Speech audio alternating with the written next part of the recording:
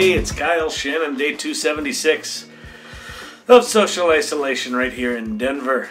It's dark out. It's a Wednesday. Decently unremarkable day today. A little bit of, did one pitch, did some internal meetings, some new employee onboarding. Uriel and Hafiza seemed great, so that's great.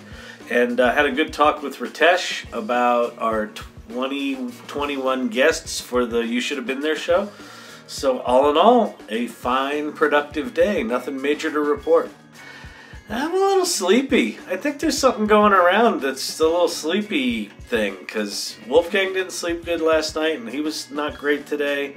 Larisha said she didn't feel great. My family says they don't feel great. I'm a little sleepy. I think there's a little something going on, a little midwinter blues or something.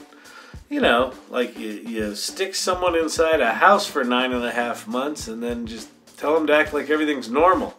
See what happens. This seems to be it. You get a little sleepy a little more often than not. It's just like, I don't know. I'm going to be done now. So, anyway, I worked through all that. All good now.